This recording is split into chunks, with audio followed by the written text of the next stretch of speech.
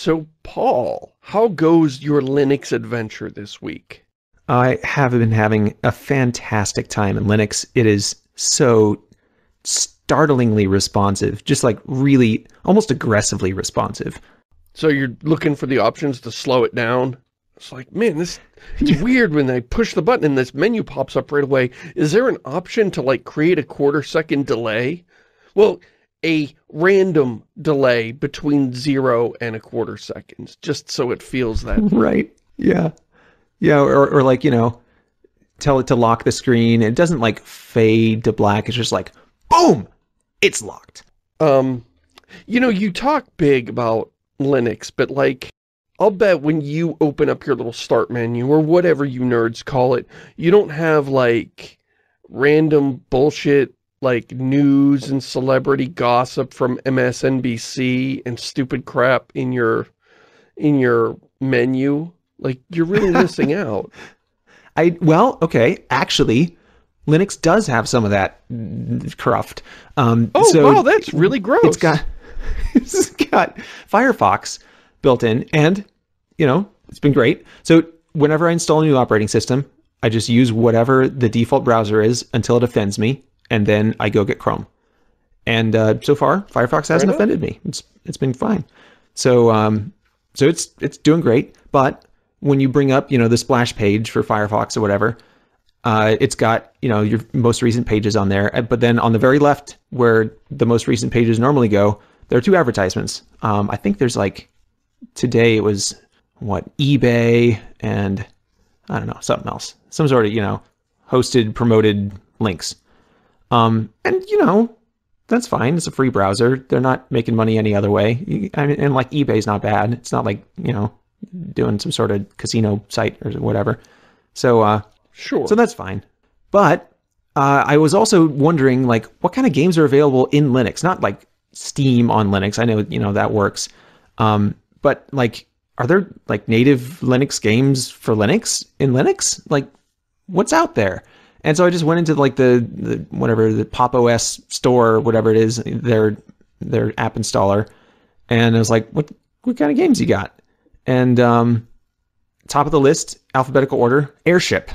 And Airship turns out is a launcher for Veloren, and Veloren is an MMO with like voxel style graphics. It's got a tiny bit of voxel building, or maybe you can, I'm not exactly sure. I didn't get super deep into it, but it's kind of neat. It's kind of neat. It feels like an MMO, which is, I'm not sure I like that, but it's written in Rust. Yeah. Yes. Interesting.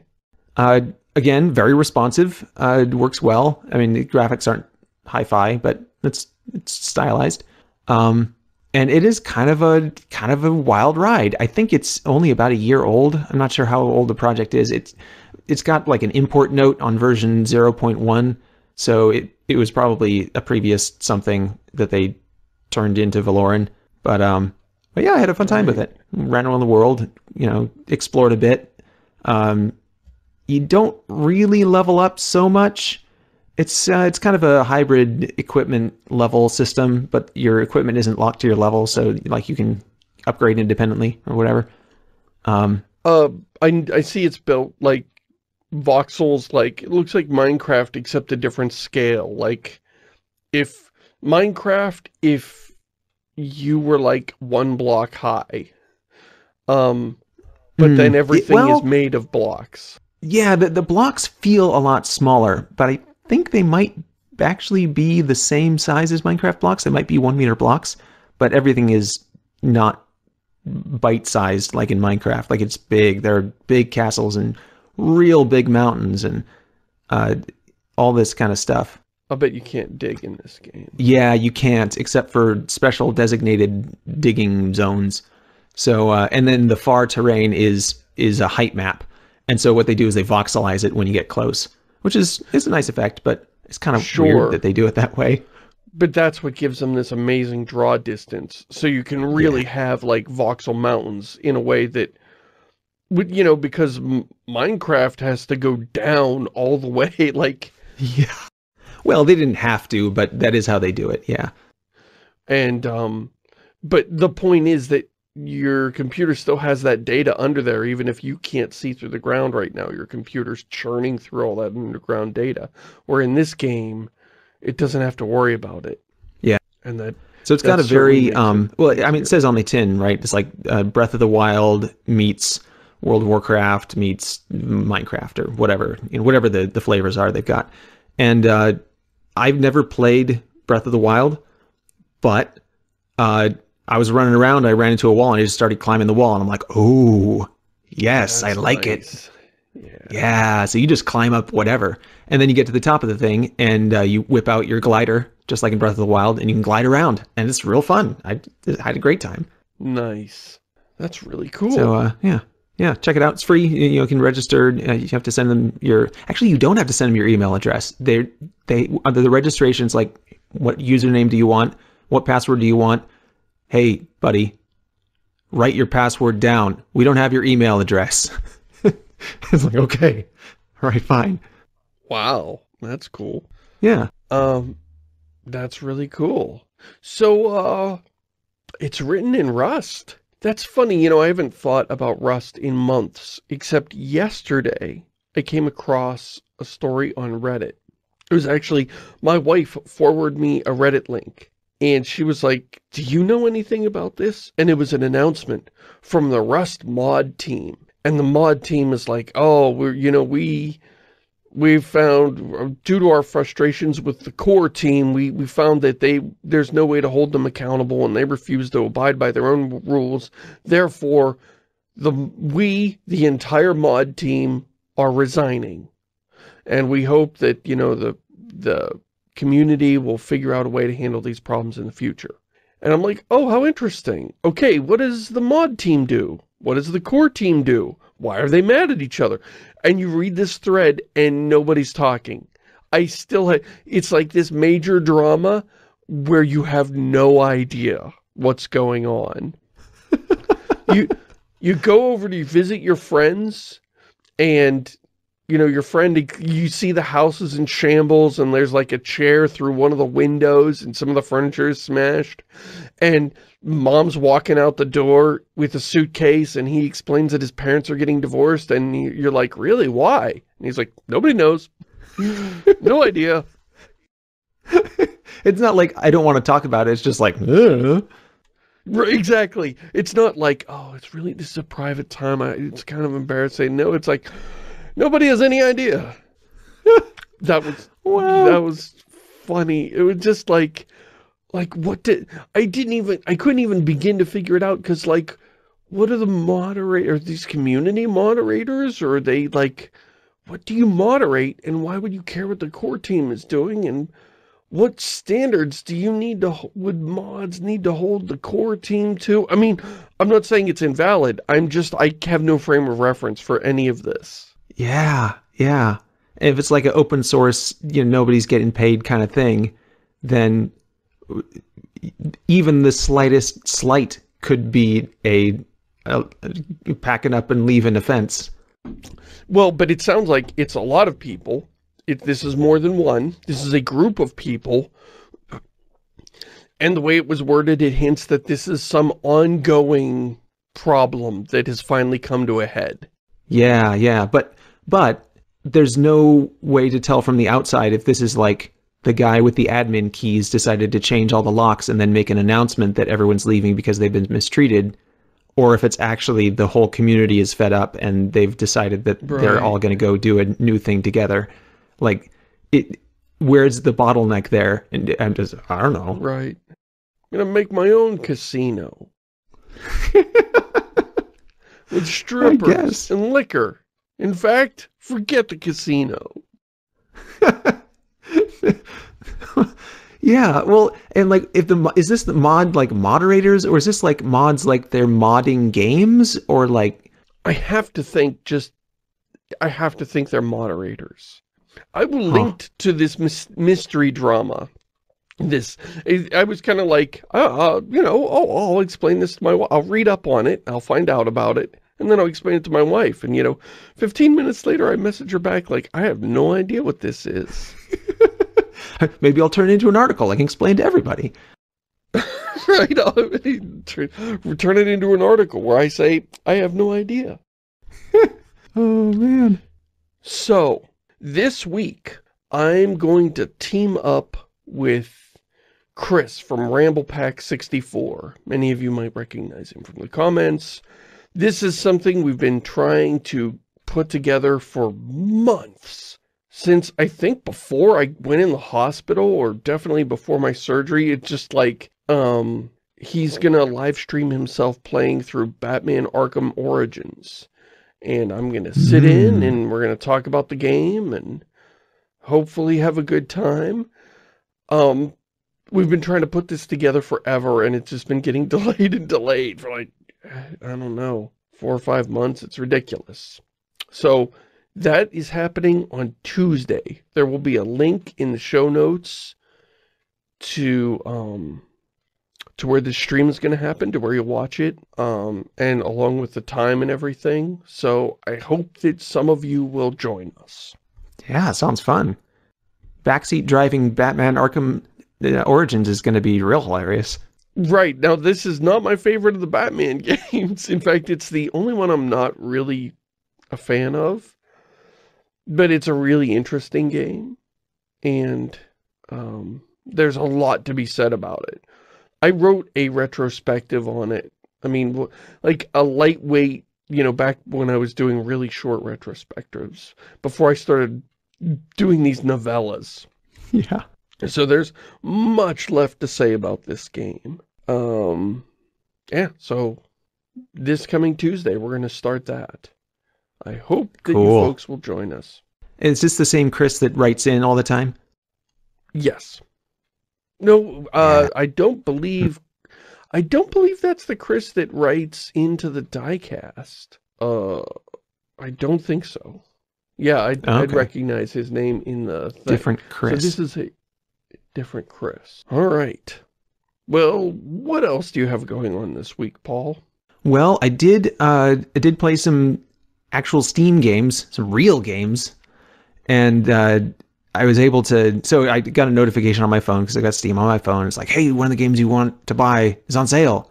I'm like, oh, neat! It's Potion Craft. Oh yeah, the autumn sale. Yeah.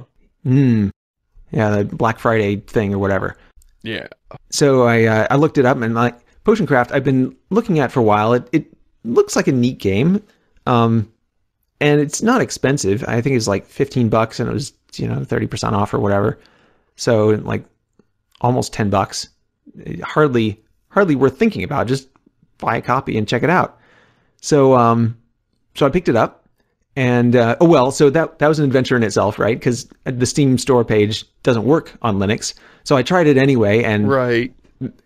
Magic of magic, if you click on the link in your email or whatever, then it takes you to the Steam store page in the Steam browser, and that one works for some reason. So maybe it's just like the front page doesn't work.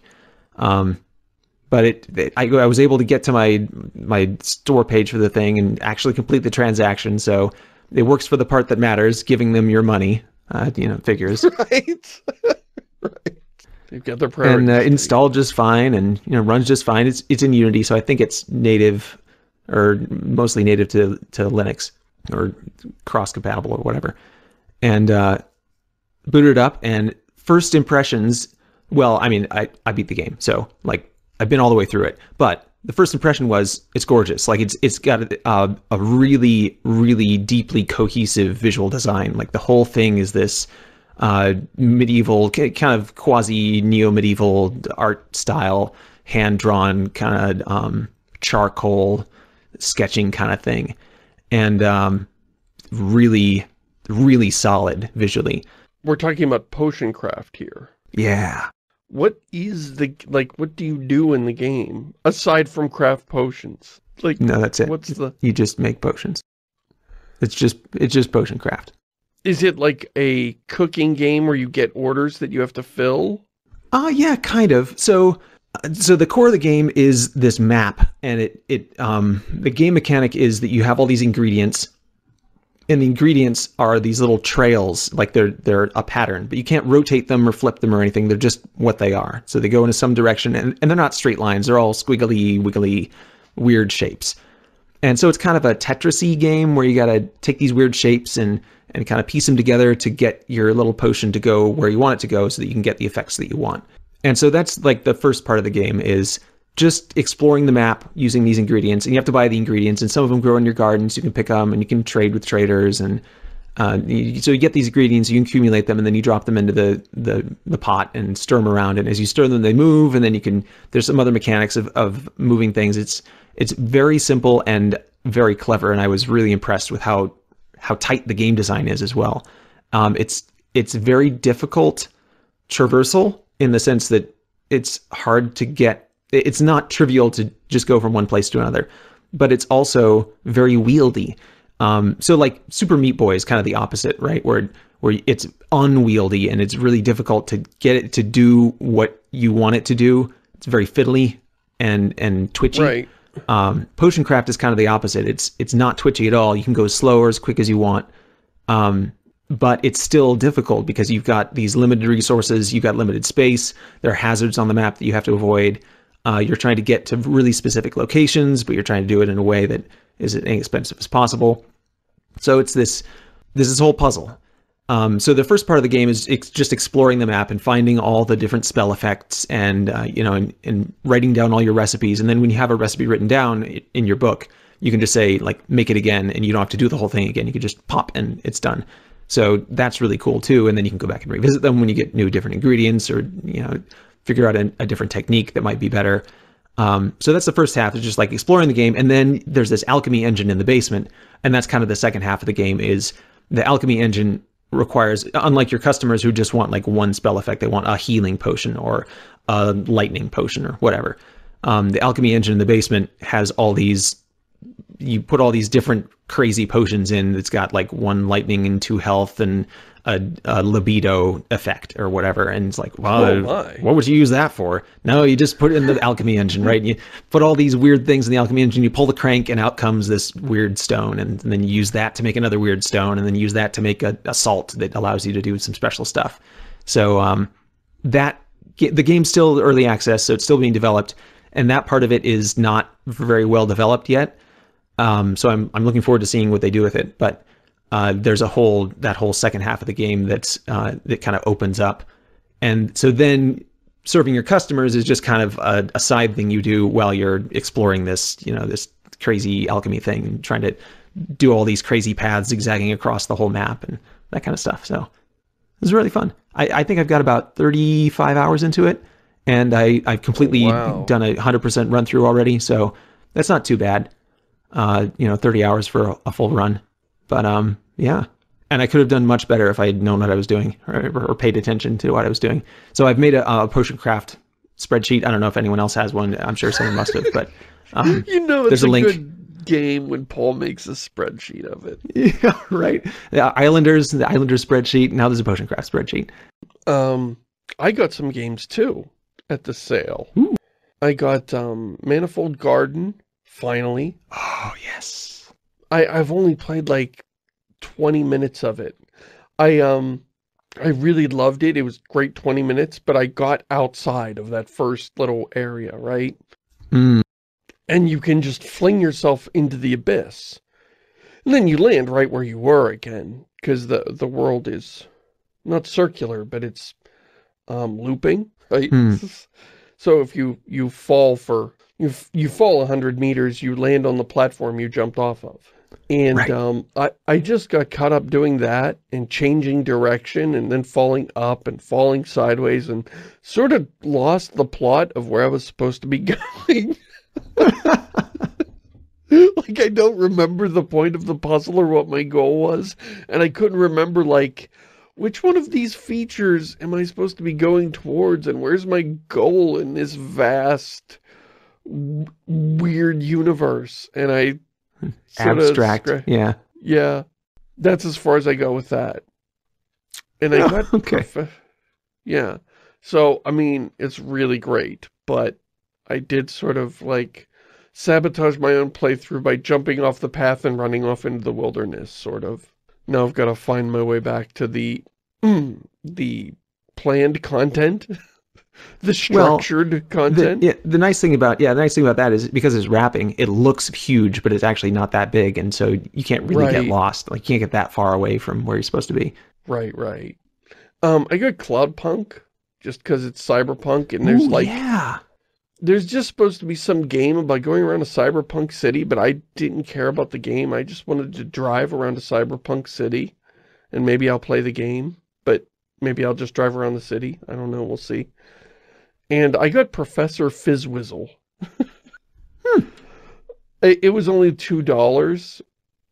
It was Professor FizzWhizle was one of the first indie games I ever played way back when my kids were little. I remember my kids are all adults now, but I remember them sitting on my lap and playing Professor FizzWhizle. And so I don't need this game, but I just, nostalgia compelled me to put it in my cart. Oh, fun. You know, I mean, this was like pre-indie revolution, really, I think. Like back when indie games were like hard to make and they were rare. Now, of course, most games are indie games. Yeah. I was fascinated by Cloudpunk. It seemed... Cloudpunk? Yeah. Yeah. It seemed really neat, and I watched a couple of trailers and stuff, but it seemed like the game that they were pitching wasn't a game that I was interested in playing. So I watched a little bit, and then I was like, okay, I get it. But yeah, if you just want to drive around the city, maybe that would do it. There are other games I wanted, but we're gonna wait a little while to get those. But there's this Steam sale is like my entire wish list is on sale. I'd buy it all if I had the money. Yeah, so it's just like a really good Steam sale. So I'm like, all right, how much can I justify spending on games for myself just before Christmas? Because it's just before Christmas. It's like I'm supposed to be buying presents for other people, not, stocking up to get me through the lean months of summer. All right. Here's another thing I've been doing. I've been getting abandoned by various series. I have this terrible habit of not I hate, like, episodic shows now. I want to binge through an entire show. Right. I do not want to sit there every week and watch, get another spoonful of story. It reminds me of being a kid and, my mom would read me, 2 more pages of Lord of the Rings, and I'm like, oh boy, by the time I'm 35, I'll know how this story ends. So I watched the Dune movie, and then I got to the end, and it was, only part 1, and I was like, oh, now I've got to wait like 2 years to find out how it turns out. Fine. And then Hawkeye. The Hawkeye movie is out. Oh wait, that's not a movie, it's a TV show, and there's only 2 episodes. I got to the end of the 2nd episode and found out that's all there is. Gotcha again. And then Amazon has Wheel of Time. And I watched that, and then I got to the end of the 3rd episode and realized that's all there is right now, and I don't know when more is coming. So I'm like really irritated that I keep falling for this and watching the first part of things. Like, I need to remember, don't start watching something until it's done. Oh, now I'm really frustrated. It's like my dad used to have, like, around his apartment, he always had like 20 books, all just open face down. He didn't use bookmarks. He would just place the book open on the floor or whatever, or on a coffee table. And he was always in the middle of all of these books. And I'm like, how can you stand that? It would make me crazy. Wow. But here's the thing. I don't know anything about Wheel of Time. In fact, I didn't hear of Wheel of Time until the 90s. I knew nothing about it except that I became aware that it was a big deal and some people were excited about it. I didn't know, like, if it was sci-fi or fantasy. I know there was, like, supposed in the 90s people were talking about a mod or a game or a total conversion or something that had to do with Wheel of Time. And as far as I can tell, it never materialized. Like, I was like, oh, maybe when that comes out, I'll find out what this is. And then it never did. But now they're doing this Wheel of Time series on Amazon. and I'm curious, like, what's the consensus? I know it was really popular 20 years ago, but, like, does it hold up? Do people still regard Wheel of Time today? And how does this show hold up for those that have watched it? Are you into Wheel of Time? I was first introduced to Wheel of Time in college in like 2004 or something. I guess when Crossroads of Twilight came out, everyone was like, oh, Wheel of Time, next book in Wheel of Time came out. It's amazing. And so I had never read them. And so I started at the beginning with Eye of the World. And I got through, I think book 2 and started reading book 3. And it lost me. I was like, okay, I see what you're doing. And I'm not interested in your author tract. So I never really got into it too deep. Okay. But at the same time, there was a group of guys doing role-playing games, and they're like, hey, there's a Wheel of Time role-playing game setting.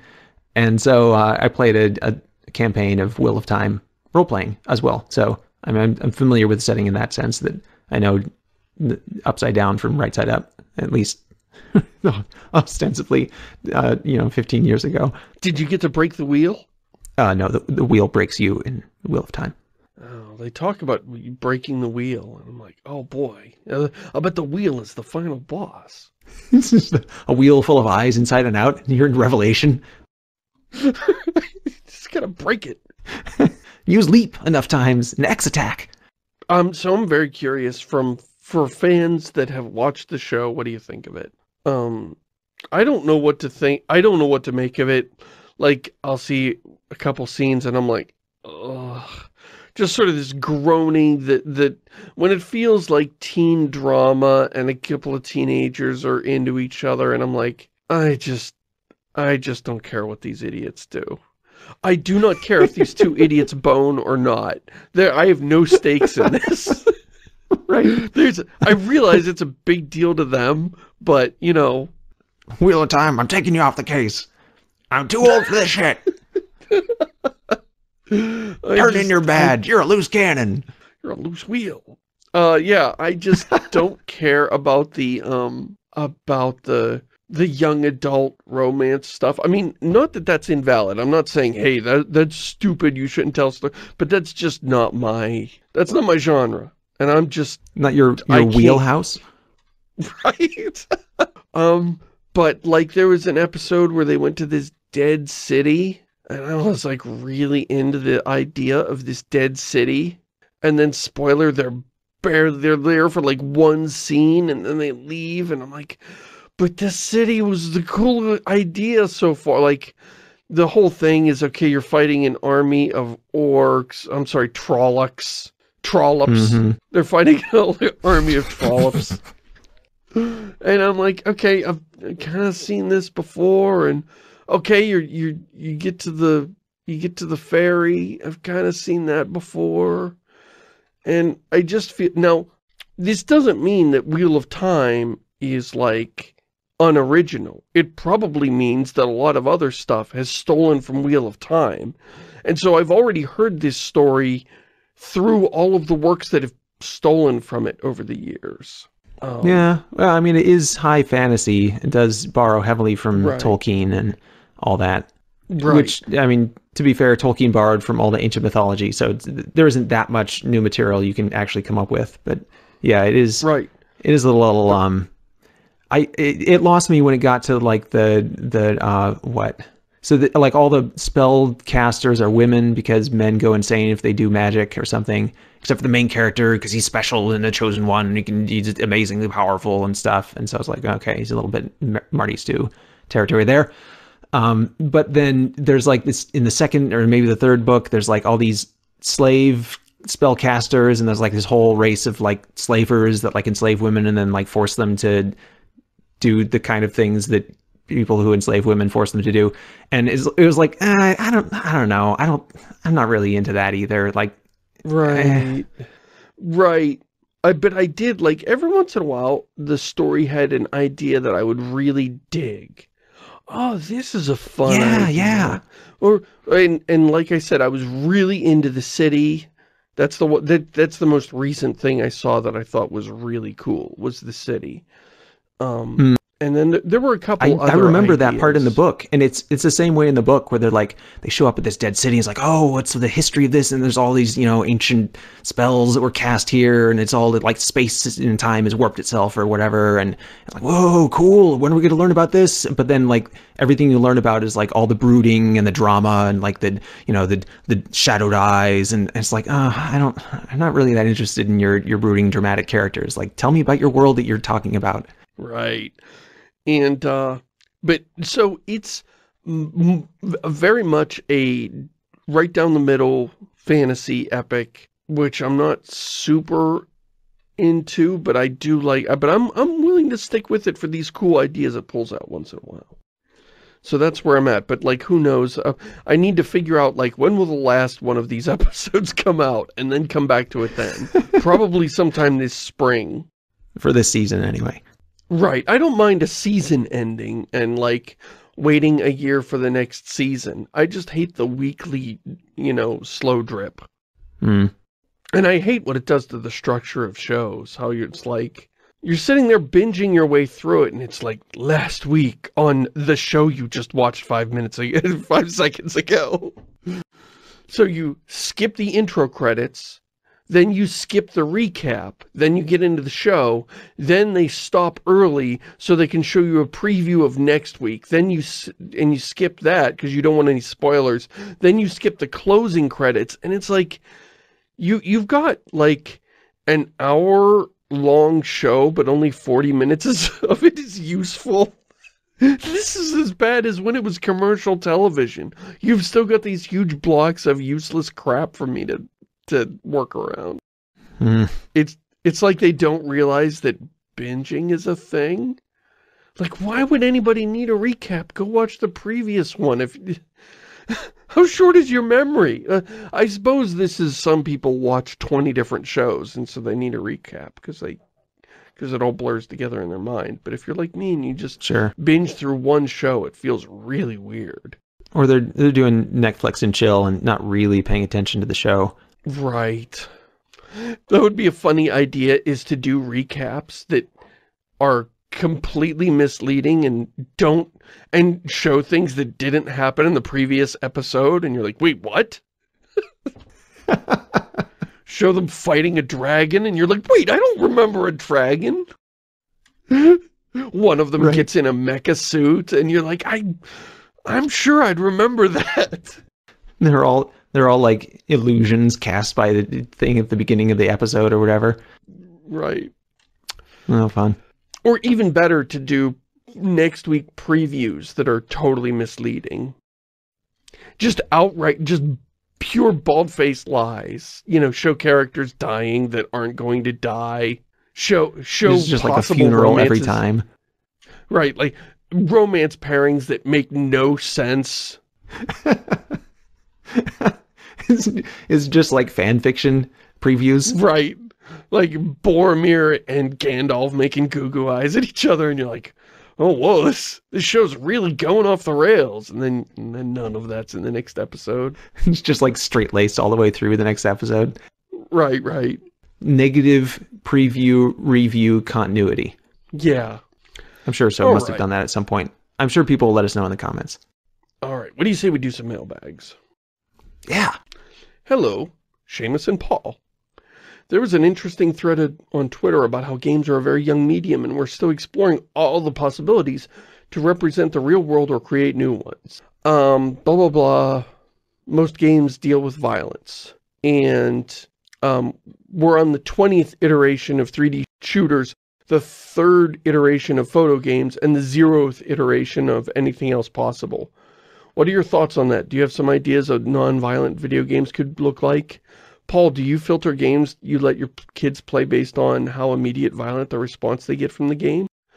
Best regards, Ilya. So since this person asked you a question directly, I'll let you answer that first. Do you filter games for your kids? We do a little bit. We don't really play, my wife and I don't really play like the kind of games that we would be uncomfortable letting our kids play in the first place.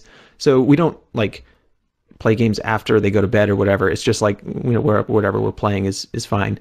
RimWorld it can be pretty gruesome, but it's all kind of abstract art. I mean, it's not super abstract, but it's not graphically violent. It's just, you know, amputations and things.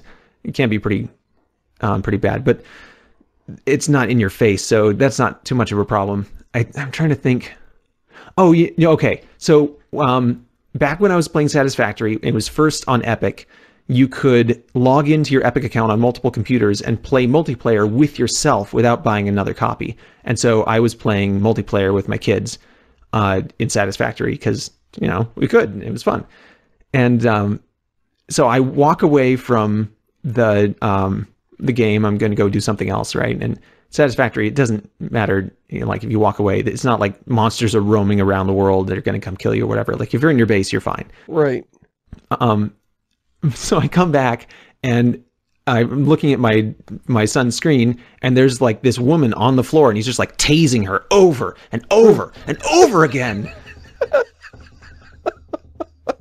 I'm like, is that my character? He's like, yeah, it's really funny. And so like I watch, and then like after like, you know, 5 seconds or whatever, you respawn and stand up again. And then you start tasing her again, and then you like fall over and die, and then respawn. And I was like, I don't really know if I want you to like be practicing violence against women in this way. And so, and shortly after that, they fixed the bug where you could multiplayer with yourself, so it wasn't an issue. But we did have to kind of like push that to the side a bit. You gotta teach your son, look, in the real world, women hit back. You gotta stick and move. That's right. Be careful. So yeah, we don't really, I guess the only other one I can think of is Deep Rock Galactic, which has mature language, like all the combat barks and stuff. A lot of them are swears and things, and I don't mind it personally too much myself, but I don't really want to expose my kids to that, so I have stopped playing Deep Rock Galactic on that count. So yeah, we do a little bit, but we don't normally play the kind of games that we would need to filter them. So yeah. For me, the sort of, I haven't felt the need to visit this topic in ages, because I kind of feel like Chris Franklin of Errant Signal sort of just did the final mic drop on this topic.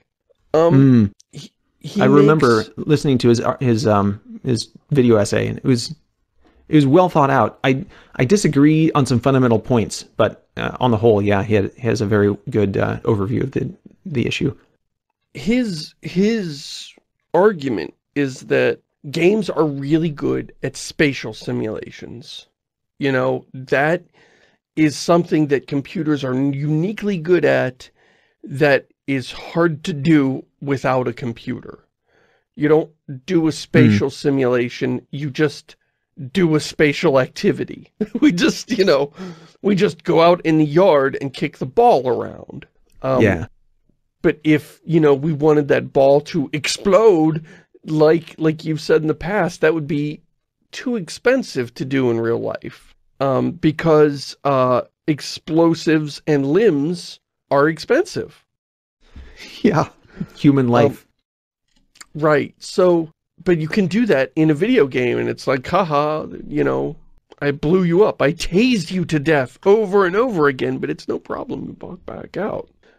Just that games are sort of uniquely suited to physical simulations in the real world. And when people are like, why don't we have non-violent games? Often the non-violent stuff they're talking about is all stuff that computers would be terrible at. How come computers, like, you can murder them, but you can't have a conversation with them? And it's like, well, that's not because game designers are lazy. It's because computers cannot do the latter.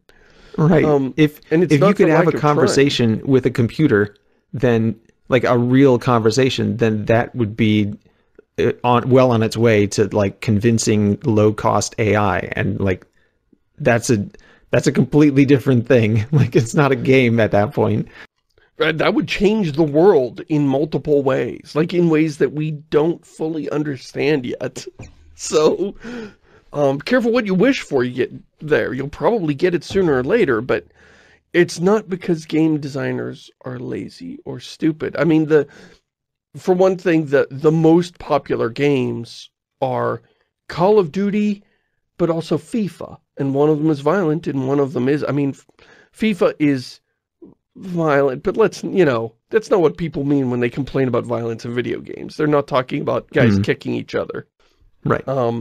And so, you know, when you've got racing games, and you've got other sports, and you've got cooking games, and The Sims, and Sim City, and there's actually an awful lot of non-violent games these days. Or at least, and if you count like games that aren't centered on violence, although they do contain them, like Stardew Valley, for example, like it's got some sword stuff in there, but it's not about sword fighting. Right. And I mean, Sim City, like, has, okay, you can destroy your city with a meteor. Yeah. And there are police. Right. Right. But you can also just destroy your city by cutting off the water supply. I mean, it's, it's like, I don't know. It's, I don't really think that games are, given how well they simulate physical violence and how bad they are at, like, more creative type activities, I think games do a pretty darn good job of offering a really wide range of possible activities. Yeah, I agree that they're not, it's not that the industry is unhealthily focused on violence. It's that the medium itself is serving a need in the community. Like people want to be able to learn about and explore things that they can't normally access. They want to drive giant trucks around, and you know, trucking Euro Truck Simulator, that's a popular game. And it's Spin not tires. because, yeah, and spin tires and all the driving games, right? Like there are a lot of people who want to do that. And it's not because like there's this weird underground thrust to have driving games in the gaming community. It's because that's the thing that's hard to do in real life, and really dangerous if you do it wrong. And so, like, Right. yeah, people want to be able to do that and play with it and learn from it without having the hazard of killing people if they make a mistake. All right. Go ahead and take this next one. Dear Diecast, have you heard the recent interview with Chet Faliszek? Faliszek. Sorry, Faliszek. Chet Faliszek? I thought it might be relevant to you, i.e. Shamus's interests. My favorite part is the secret origin of Old Man Murray as a gray market games reseller. John. Thank you, John. So thank you so much for this link. I've been working, okay, for heads up, this is a really good podcast. It is fantastic. It is filled with great stories, but it is 2 hours and 50 minutes long. Woo. It is, I've been working on it for 2 days trying to listen to the whole thing. And I've still got like, I've still got like half an hour left. My favorite story from this podcast, Chet Faliszek is, I think, the creative lead from Left 4 Dead. Oh. Yeah, okay, just to say who this guy is, he and Eric Wolpaw ran the site Old Man Murray, which was hugely influential to me. It was a writing about video games site. It was supposedly a video game review site, but it was comedic in nature. Like, and it was also a bit more than that, right? Like it had some sprawling tendrils into other areas. Right.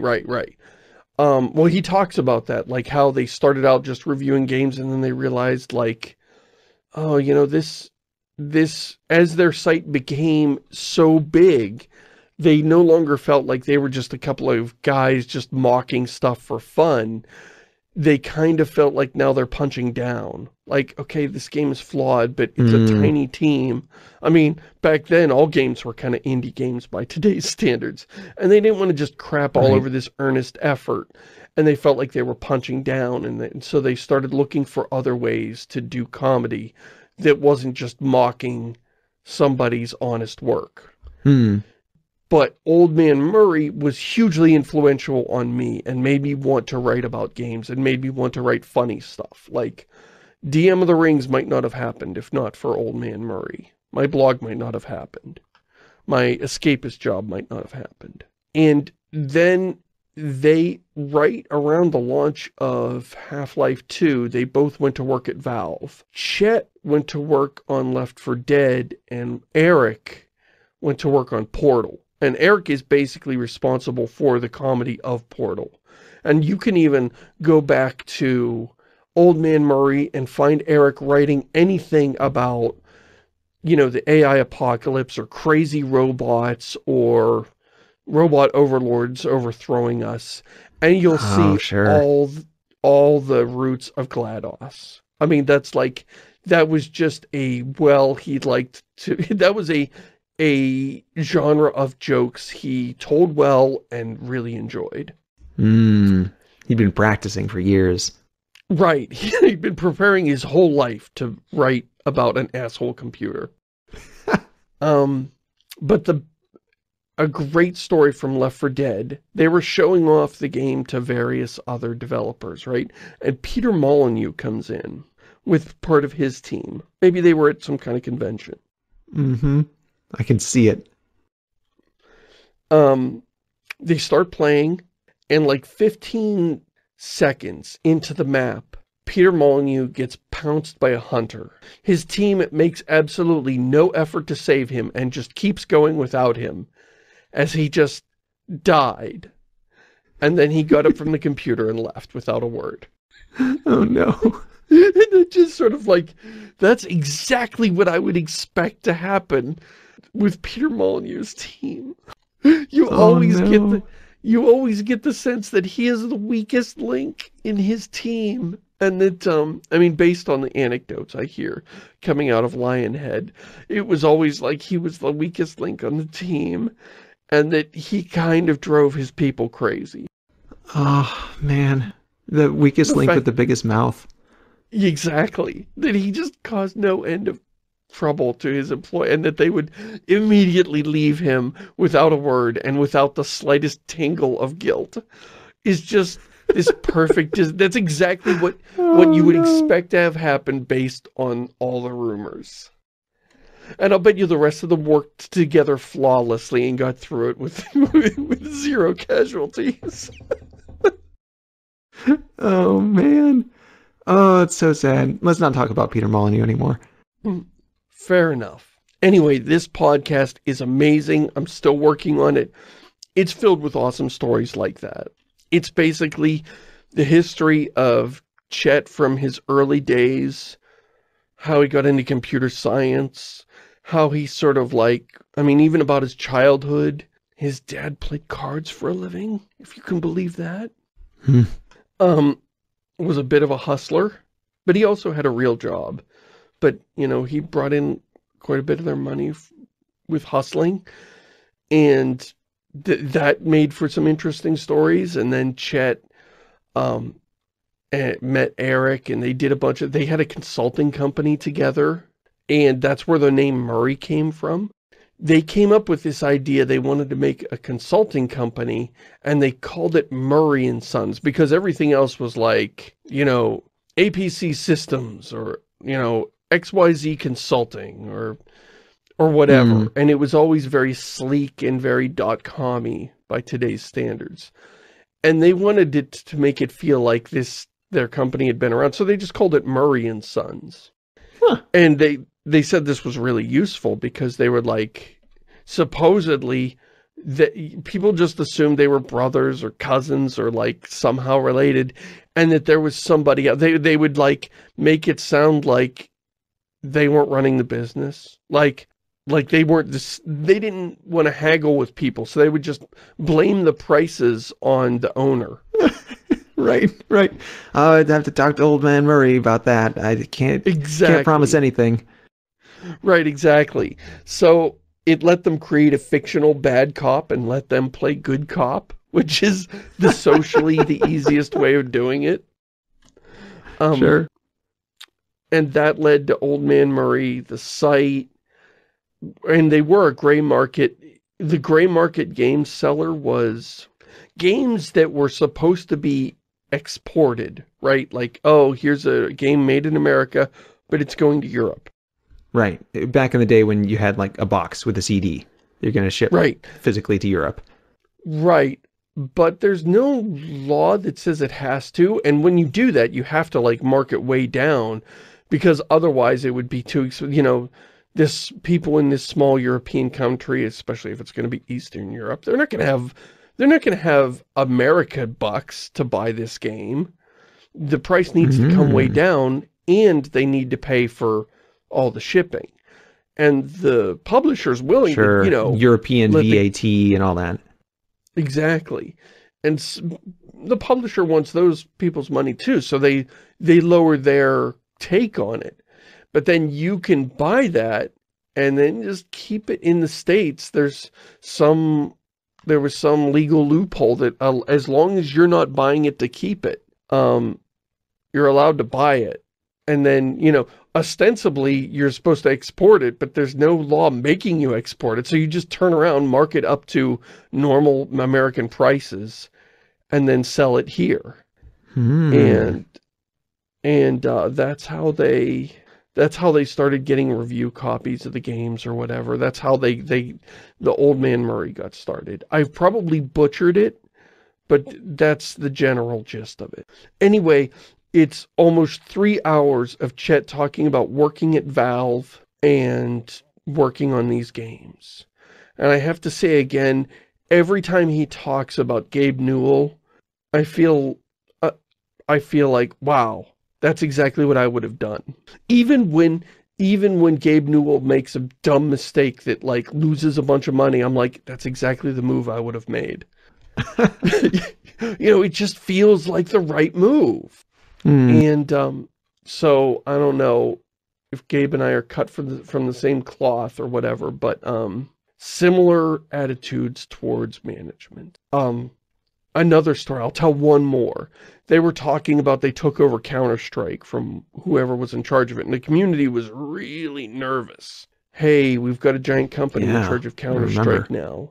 And they had to, and there was no official spokesperson, you know, it wasn't like there was Bob Counter-Strike that they could fly out for a week and talk to him. It's just this community. Mr. Strike. So they just had to like figure out, where does this community live? Who are the pillars? And we just have to get to know these people, communicate with them, build bridges with them, and figure out what they need from this game. What kind of hats do they want? Right. Chet even jokes at one point where, when it comes to Team Fortress, no, it was weapon skins. He was like, weapon skins are probably a waste of time. That's not going anywhere. And he laughs at himself now, because that was $1 billion idea. Like everybody's, like, you know, other companies have taken that idea and just made that their central monetization scheme. Anyway, they build relationship with the community and then sort of work with the community to figure out what they need. They're not going out like, okay, now who do we want to pivot to? Right? That's what EA would do. All right, we just bought this popular thing. Now what larger audience can we pivot to and serve, and to hell with this original community? But no, they... And it would never occur to anybody at EA like, well, just, you know, they would be like, we should do market research. We should do a focus group. And Valve's attitude was just, well, you know, hang out on the forums and fucking talk to them. This isn't hard. They're people. Like, just have a conversation with them. Sign up for an account if you don't have one already. Right. And it was trivially easy to do, and yet impossible for modern developers to do. There's just no way they would do that. And correct me if I'm wrong, but I think the Counter-Strike community is largely happy with Valve. Yeah, it seemed like they were not displeased. I wasn't ever a deep part of the community myself, but from what little wafted over into my area of the internet, I never heard anything bad about him. Anyway, I'm sorry for cherry picking all the best parts of this podcast. There's lots more. I recommend this to anybody who's into Valve and Valve games. This is one of the best podcasts I've ever heard. It was just absolutely delightful, filled with wonderful nuggets of just great stories and great insights into the industry. So thank you for the link. All right, I get the sense maybe we're running long, but let's do one more. Dear Diecast, I recently watched Design Doc's latest video on good design, bad design, to do with UIs in video games. I thought it was very interesting and wondered if you had your own best and worst picks for video game UIs. Do you have a preference? Diegetic versus non-diegetic? Any other thoughts on the topic if you feel so inclined? Kind regards, Andrew. So diegetic AI, for those who don't immediately grasp that, is like, or not AI, UI. Diegetic UI would be when it's integrated into the world itself. Like the user interface is something that the characters in the world can see. The example in this video is in Astroneer, when like your oxygen, there is no HUD. There are no numbers or anything displayed on the screen. To know how much oxygen you've got, you look at your backpack, which is on your back. And it's a third-person game, so that works. Right. I was going to say, the character in-game will not know when they're running out of oxygen. Right. So, and if you want to know how much stuff is in a certain container, you look, it's got a little slot on the side where you can just look and see. So all of the information you want is in the world. And it works pretty good, but you obviously can't do that in all games. Or maybe you wouldn't want to in all games. Right. It would be a little weird. But, you know, sometimes it's really good. Like if you have a setting that allows you to have your ammo counter on your gun, and so you don't need to have this floating number that's just not part of the world floating in the corner of the screen, so that you can just look at your gun to know how many bullets you've got left. That's cool. Yeah. Or if you want to make the game miserable for people, like in Receiver, for example. Right. Right, where it's very realistic in that you look at a gun and you don't know how many bullets are in it unless you eject the mag. And then oops, now you still don't know because you didn't grab the mag, you just ejected it and now it's on the ground and you're trying to pick it up and somebody's shooting at you and you're dead again, but you're pretty sure you had 2 bullets left. Right. You forget that there's one still in the chamber. Right. Does Receiver let you shoot yourself to death? Yes. That's yeah, awesome. It's not hard to do. It's actually something that you do all the time starting off. Especially if you're trying to holster your gun so that you can do something with both your hands, like climb a ladder or whatever, and you forget to put the safety on, you will shoot yourself in the foot, and that may very well kill you. All right, so a real quick sort of lightning round of good and bad UIs.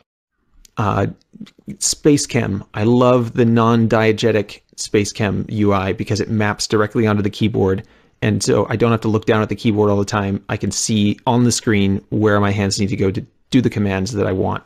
It's so good. I don't want to praise Minecraft as a whole, but I've always really loved the crafting by just putting things in a grid. I thought that was inspired. It has the problem of how do you know what you can make? And I don't Well, think... nowadays it's not a problem because there's the recipe book, but... Right. But in the beginning when there was no recipe book and you just had to look it up on the wiki, that was not great. But, yeah. But I think the overall idea of the crafting grid was brilliant. I think Thieves... Bad UI. Yeah. Oh, one more. I think Thief's visibility gem was brilliant. It's like, it's really hard to interpret, like, how visible does this game think I am? Especially when you're talking late 90s, when shadows had these huge jaggies on them. So, like, you move 2 pixels over and suddenly you're in bright light because you're infinitely small point. I can see how somebody would be like, oh, it's not realistic for us to just tell them. They're supposed to figure that out. But it's like, the system's arbitrary enough and capricious enough. yeah, the gem was an excellent way to just help the player understand something that would have been obvious to the player character. Hmm. So what do you got for bad UI? Civilization games. All those Civilization games with their unsortable spreadsheets and their list of cities, you can't find the one you want, and it's just nightmarish. I'm surprised you didn't bring up No Man's Sky, but that's one we both agree. We both hate that That's one. not a UI. That's a torment system. The original Fallout is pretty terrible. The interface, especially the press this mysterious big red button to switch to your other hand. Like, how would you even understand what that button does? What? Yeah, you have two hands. Well, sometimes if you have a shotgun, then it takes up both slots and the red button doesn't do anything. But then sometimes you can have, you can have like a pistol in one hand and a med pack in the other hand. So, if you get injured, you can just swap to your other hand for free and use the stim pack and then switch back to your pistol. And that's like a free action. But I see what they were trying to do, but like, it was weird and counterintuitive and ugly as hell. And they had wonderful text in the game that there wasn't nearly enough of. There should have been way more, because what little was there was really good and it would have benefited from more descriptions. But you wouldn't notice any of it because it's all like there's just this teeny tiny little postage stamp window in the corner where it just scrolls by and you can't, like, you have to like scroll bar up. Like, it can show a sentence and a half. So, the big narration of like, oh, you are seeing natural, you leave the vault and it has this little narration about how you are seeing sunlight for the first time in your natural life. And you would totally miss it because it's just scrolling by in the window that normally just reports, yeah, you shoot the rat for 5 damage. The rat bites you for 2 damage. It doesn't even look like anything's going on there. And you'd miss it. Also flawed, I would say Mass Effect, the original's inventory system is infamously bad. And Kerbal Space Program, I've always been frustrated that there's a lot of really important stuff that gets left out. And everybody has to download mods to get to get the information. Yeah, they fixed some of it, but it's still not perfect. Right, and it's not like this stuff is secret. If you have a space program, then you have this information available to you. It's not supposed to be hidden or secret. It's just the UI doesn't show it. Some things it's like, if I leave my spacecraft and look at my spacecraft through the radar system at mission control, I can know these facts about my trajectory, but I can't know it when I'm piloting it. It's just weird. Yeah. Yeah, it's kind of odd. So I think the biggest offender for me, a game that like I wanted to get into, but I just could not get past the user interface, was System Shock 1. No, I totally agree.